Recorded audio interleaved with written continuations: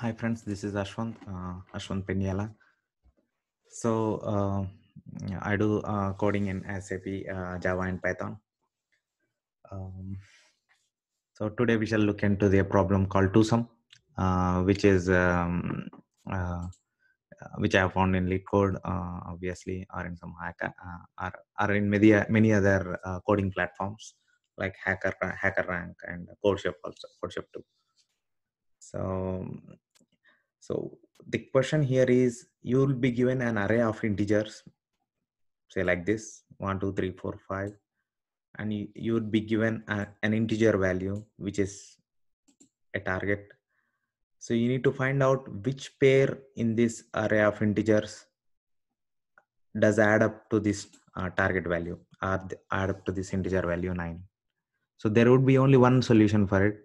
When I say one answer, it means there would be only one pair. You need to result, or you need to output only one pair. So what I mean by that is, you won't be given such kind of ambiguous. Like in this case, you have 1 and 4 and 2 and 3. So you won't be given such kind of thing. So this is the question. So how do you approach this?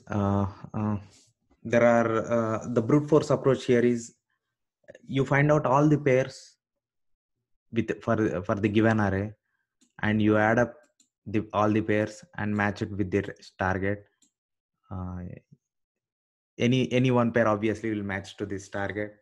So that would be our final target. Uh, or you what you can do is, you can that would take a lot of time actually. Yeah, almost you need to run it. It may take big O of n square. So instead of that, what we can do, what I have done, or what we can do is, you just take any one value. I mean, the first value, and you you keep continuing linearly from here. So you take the first value 1, and you negate it from the target. Like for example, 9 minus 1 is 7. Now you create a hash table which is of type key and value is unnecessary here. I have just created for my own reference. You can only create key, that is fine. So you can create a hash table in which you can enter all the integer values, and then what you can do is, you just keep searching the complements. Like the target is 9 here, 9 minus 1 is 7. Sorry, my bad. You should not add the complements. You need to actually add the values which you did not find. So 9 minus 1 is 7. So you didn't find it. So you need to add this 1 to this hash table. Next, what you do is, you loop again.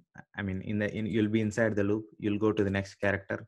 So you'll be doing 9 minus 2, which would be, sorry, 9 minus 1 is 8. So I'm too bad. So 9 minus, you won't find 8. So you'll be adding 1 to the hash table. Now you do 9 minus 2, which is 7. So now you search 7 in the hash table. So you won't be finding any. Earlier you have added 1 to the hash table. Now you don't have 7. So again you add 2 to the hash table. So next is 9 minus 3, which would be 6. So you search 6 in the hash table. You won't find it. So you add 3 to the hash table. And next, again the same way, you get 9 minus 4, which would be 5. You search 5 in the hash table. You won't find it again. You have only 1, 2 and 3 until now. So now you add 4 to the hash table. And again the same way, at last you would add 9 minus 5. You do 9 minus 5, you get 4. You'd search 4 in the hash table. So as you have added 1, 2, 3 and 4 to the hash table, so you'd find 4 in the hash table. So that would be our output, which is what is expected. So, this is the logic in ABAP.